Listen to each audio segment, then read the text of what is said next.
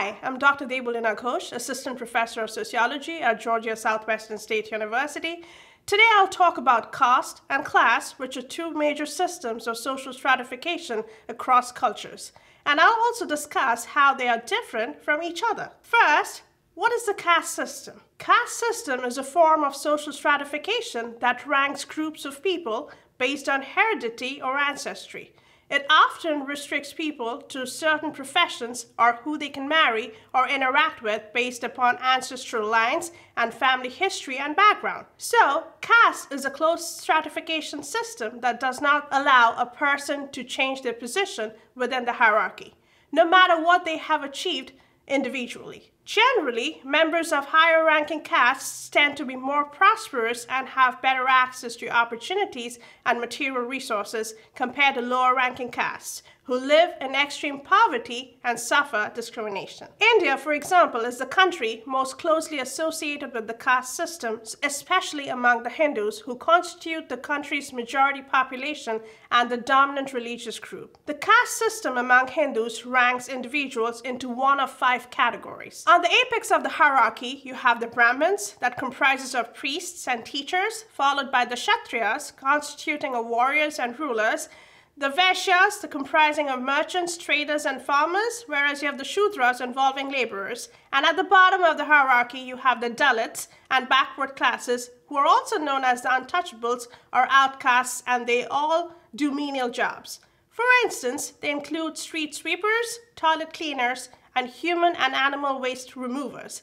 The Dalits are the most oppressed of all 5 groups. So these 5 groups are further divided into 3,000 castes and 25,000 subcastes each, approximately based on their specific occupation. According to the Hindus, the caste system reflects karma. According to this belief, one's membership in a particular caste is based on one's deed in their past life. The apartheid system in South Africa is another example of the caste system, where a legal separation of racial and ethnic groups was enforced between 1948 and 1991 that resulted in great disparity among those in the different strata of the society. Similarly, the Jim Crow South functioned as a racial caste system in the US between 1877 and mid-1960s.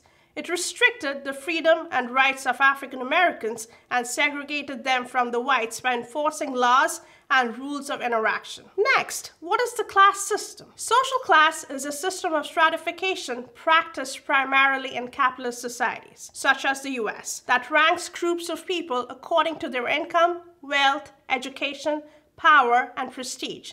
Sociologists also refer to it as socioeconomic status to keep in mind the social as well as the economic basis of the system of stratification. Unlike the caste system, the class system is much less rigid. Although children tend to inherit the social class of their parents, they can move up or down the class ladder during their lifetime. Additionally, even though social class is not based on race, ethnicity, gender, or age, there is an overlap between class and other variables. For example, whites tend to be wealthier than people of color, and men tend to be wealthier than women generally. On the very top, you have the upper class, followed by the upper middle class, the working class or the lower middle class, the working poor, and at the bottom you have the underclass. The upper class consists of the wealthiest people in the class system, such as the Rockefellers, the Carnegies, Bill Gates, and Elon Musk, who possesses most of the wealth of the country, and they make up 1% of the US population.